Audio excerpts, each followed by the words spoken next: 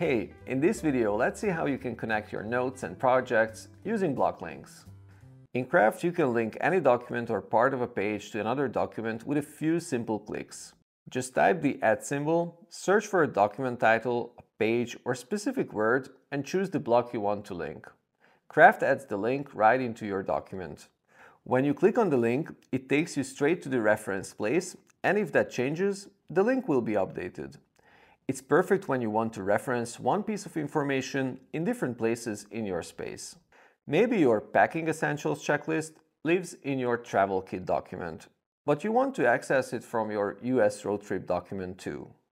Add the block link, and it will be one click away when you need it the most. You can use block links to connect almost anything, so you can build a simple dashboard like you see here in my Learning and Growth Hub. All these links are pointed to another document or subpage. I have my reading notes from my books and articles document.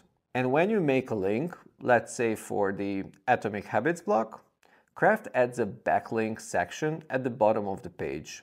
This section will list all the references where the block or page was linked. In this example, you see two connections as I reference this book in another document as well. So I can jump to my reading journal document or to the referenced block. So you always know what's connected and you can navigate to the other document. So that's all it takes to create connections within your content. Now go ahead and give it a try.